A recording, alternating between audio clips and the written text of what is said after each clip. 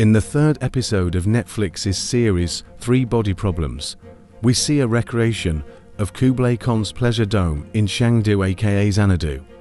This summer palace was portable and built to accommodate the Great Khan during summertime.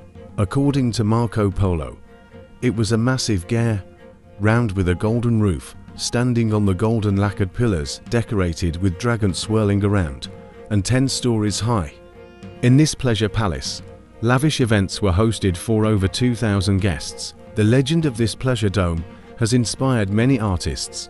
For example, English poet Coleridge wrote Khublai Khan poem in 1797, and American composer Charles Griffiths composed an orchestral version in 1917, which is one of his best-known works.